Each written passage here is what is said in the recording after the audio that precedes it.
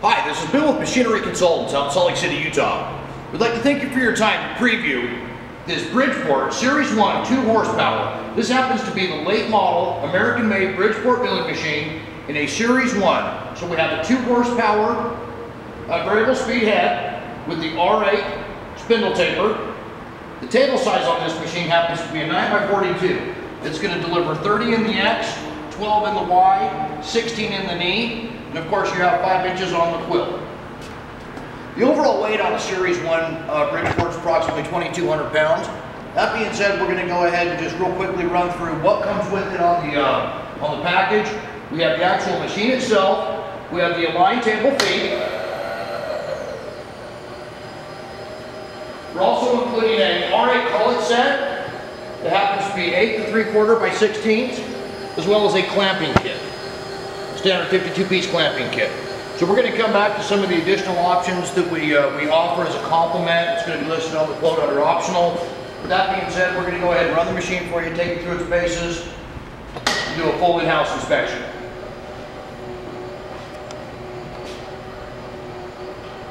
Throw on the safety glasses. All right, clear? Clear.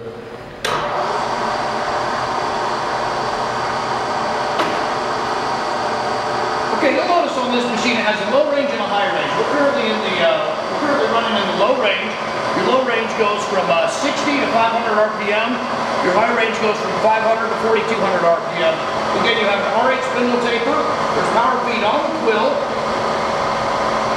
And another nice thing I'd like to point out, maybe I'll have to have you come up nice and close on this. I wanted to show the chromed blades, but I'm chromed on the cross and I'm chromed on the tabletop surface.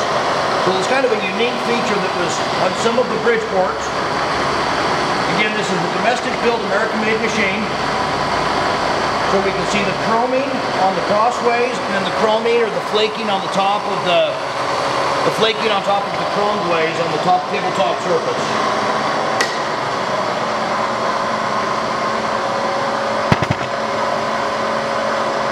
Outside of running the machine, there's not a lot of other specifications that we can talk about, so feel free to inquire for our specification list that has our quote with the price on it, and then it'll also have the options listed out.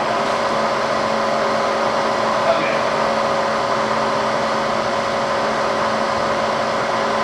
So again, we're in low range. Okay, kick it over into high range. Get it clear? So this is going to be our upper speed range.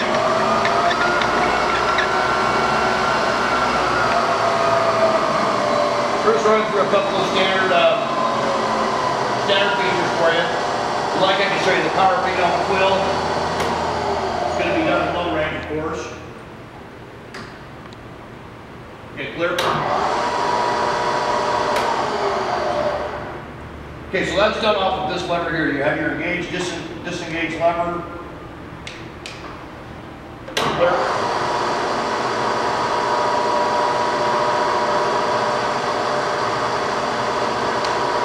Off of your feed reverse trip lever is basically where you're either going to come up or go down, depending upon your direction.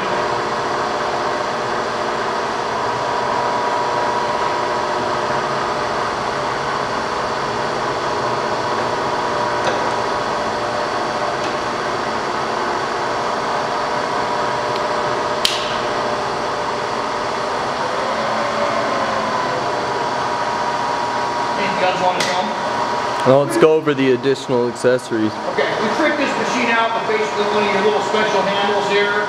We have the table stops on it set up with the limit switch, with the power feed. Alright, moving on to accessories. Again, on the quote, please inquire for the quote with the options on it, and you'll see that we have everything listed out here. Taking it from the edge here, we offer Accurite, we offer hide behind. We also specialize in the new all-digital readout. This happens to be the DP700 box in a 3-axis. We have one of the axes hooked up right now on our demo stand. But you can go either 2, 3, or 4 axis on the digital readout. Again, we're just showing the standard Jacobs drill chucks, collet sets, the clamp kits. We always try to make sure that we have an original manual that goes out with the machine. It's kind of nice to have an operator's manual with the machine. This here is kind of a fun little item. It's called a Rich Mill CNC 30. What we have here is a Rich Mill 5C indexer. Now something like this can be sitting up on the tabletop if you desire. Apologize. Clear? Yep.